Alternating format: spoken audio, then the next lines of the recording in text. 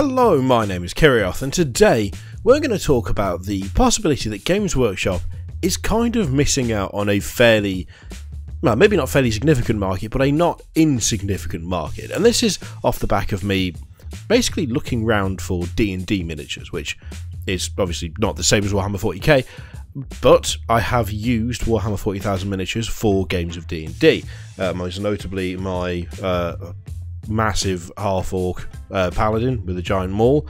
That is Neve Blacktalon from Age of Sigmar, and this chap who was a Goliath barbarian. He's dead now, sadly, but again, that is a Khorne slaughter priest from Age of Sigmar. I've used parts of the I think is it the Blood Reavers, the Blood somethings of blood, the Blood guys from Age of Sigmar as like mobs, as NPCs. My wife's character, which is on the shelf back there, is in fact one of those guys. And all the while that I've been looking at D&D stuff, I've consistently found that in terms of quality, Games Workshop is right up there. Games Workshop is all the way up there in terms of how good the models look, how well designed they are, the actual quality of the final sculpt, the product itself is pretty much spot on. I mean, this guy, it's a quality model. The detail is fantastic, and it came out really, really well. It's just a good model all round. And the more I looked at this stuff, the more I found that there was one particular niche that Games Workshop seems to have completely missed in every respect, and that is the female model. Now, we've talked about how Games Workshop want to get more women into the hobby before, and we've talked about ways they could possibly do that by, expanding the Imperial Guard sets so that the men and women of the Imperial Guard are actually men and women as opposed to just men. There's plenty of other things that they could do in terms of expanding the model range. They could actually update Sisters of Battle, for God's sake. We've talked about this before. But it's not really until I looked at the overall catalogue, both for 40k and for Age of Sigmar, that I kind of realised that there is quite a big market for female miniatures, not just for fantasy stuff, but also for 40k stuff as well. When you look at things like, again, going back to the Imperial Guard example, I see so many third-party commissar models which are female.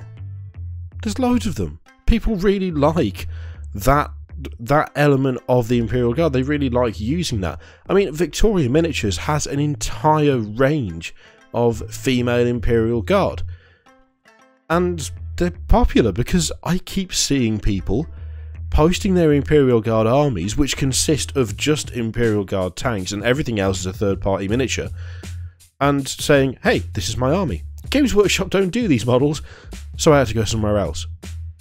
I was looking on Bolter and Chainsaw the other day, and I saw a thread that I'd missed, which is yet another company that has started up with a Kickstarter producing sci-fi 40k style models which are female. And it's all kind of come to me as a realisation that Games Workshop seem to have completely missed that side of their own product. They seem to have completely missed that aspect of the thing that they are famous for. I mean, Games Workshop make Warhammer, whether it's Warhammer Fantasy or Age of Sigmar or Warhammer 40,000, their biggest claim to fame are those game systems, are those models. And yet, within that framework, there is a genuinely baffling lack of, well, female miniatures. Now, it could just be that up until this point, female miniatures just weren't that popular. There was no point producing them, there's no point making them, because overall the level of interest, the level of like desire for them, maybe desire is the wrong word, it just wasn't there. Maybe it's just a case of, well, we did look at it, but these models sold really well. We've seen third-party companies only make, exclusively female miniatures, and they didn't do very well. But that time seems to have changed, and it's not just things like Imperial Guard. I've seen countless, I'm trying to remember what website it is, but there is, it's not High Tech Miniatures, I can't remember. I'll put a link in the description to it, because I've actually bought something from this place. There's a company that does a bunch of tech priests, of female tech priests. Now again, this is another area where it's like, there is an entire book in the Horus Heresy series that talks about a female tech priest, a visionary female tech priest, and yet there's no hint of that at all when it comes to the tabletop game. It's kind of established at this point that you can have them, but Games Workshop don't make them, and so a third-party company steps in.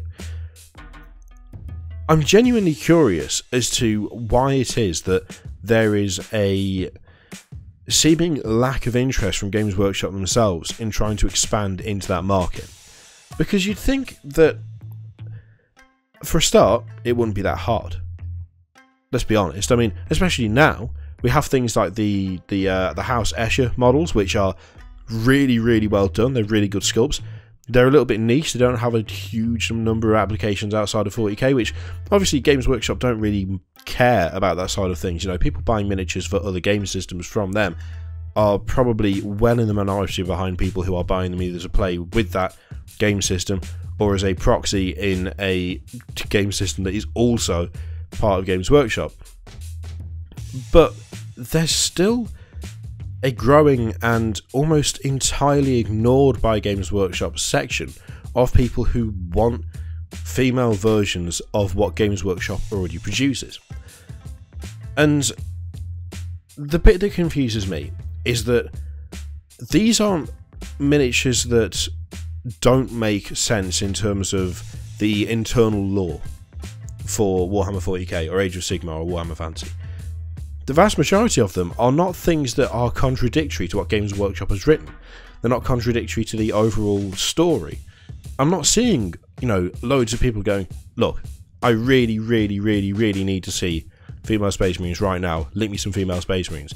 I see countless people asking for third-party versions of Sisters of Battle, which should be a large hint to begin with. I see countless people asking for third-party versions of Imperial Guard, of Adeptus Mechanicus.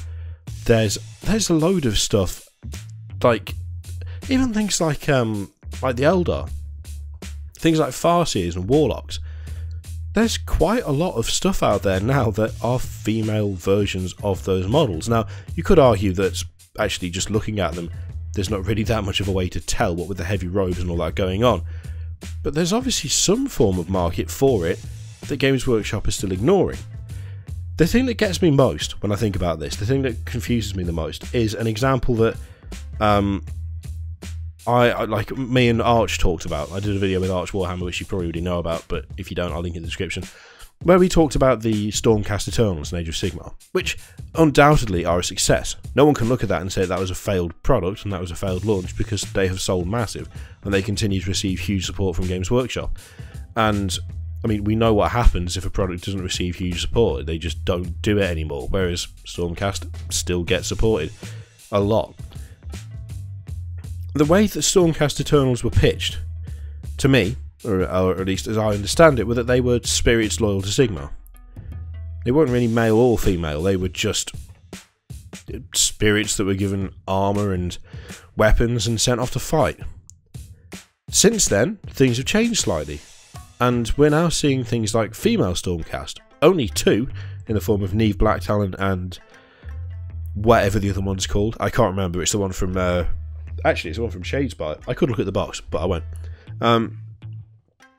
And for me, the Stormcast Eternals were like the prime point at which to introduce armoured female models, to gauge the interest in that particular side of things, to have a completely new faction with no established lore, where they could actually sit there and go, okay, let's see how people react to this, let's see how people like this. You didn't even have to do it 50-50, you could do it 70% men, 30% women, or even 75-25, or even 80-20. But they didn't do it. Instead, they looked at it and went, okay, we've not specifically declared that these have to be men, but they're all going to be male anyway. That is weird for a start, because that suggests that a whole bunch of people who went through that process of coming up with Stormcast Eternals, not one of them kind of went, hang on a second, is there any reason why they can't be female? Is there any reason we can't do that? But it also is a little bit worrying, because it seems to show a genuine reluctance from Games Workshop to actually try and branch out, to actually try and approach this market that exists for their own products. It's not a case of people are going, I just want female miniatures for the sheer hell of it. I just want them for the sheer sake of it. They're regularly being bought and used as proxies for Games Workshop's own products. They are regularly being substituted. They're regularly being put there in place of things that Games Workshop could make themselves, but don't.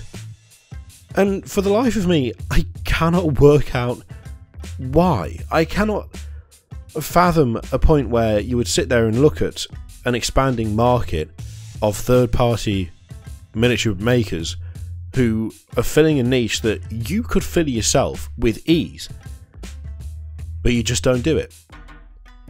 And the more I think about it, the less I can kind of work out why that would be the case. Now, things are changing a little bit.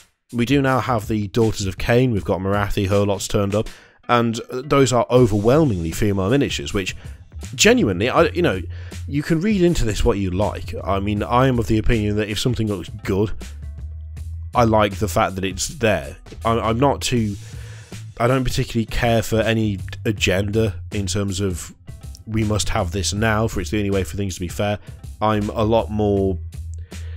I guess I'm a lot more sort of story-driven than cause-driven. If there's a compelling narrative reason for something, then I can generally find my way around it and go, okay, no, I can see that, I like that. And I'm also just one of those people who just likes nice models, and the Daughters of Cain stuff, the new Morathi model, those are, to me, nice models. The fact that they're female is like an added bonus because it simply shows that Games Workshop are maybe now starting to appreciate that, oh wait, there is a market for female fantasy miniatures, there is a market for female sci-fi miniatures. But why is it taking this long? That's the thing that's getting me. Like, why has it taken as long as it has? Even down to recent examples with things like the Adeptus Custodes. I will get there eventually. I slip all the time. Now, before, they were sold in the Talons of the Emperor box with the Sisters of Silence. And then the Codex came out and the Sisters of Silence were nowhere near it. Again, this is like a prime opportunity to expand a female model range, one of the few up-to-date female model ranges that you have, and produce models that people are asking for in tandem with something else that they've been traditionally associated with. A relationship that no one would bat an eyelid at because that's just how those two armies work. And instead we got the Adeptus Custodes Codex and we didn't get anything for the Sisters of Silence. They were just left where they are, in this weird kind of limbo, with no codex, like a kit, and that's about it.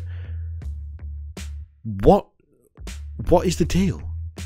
Why is Games Workshop seemingly so petrified of actually attempting to expand their range into a market that undeniably exists? There's no real conclusion to this video, if I'm honest. I actually am posing this question.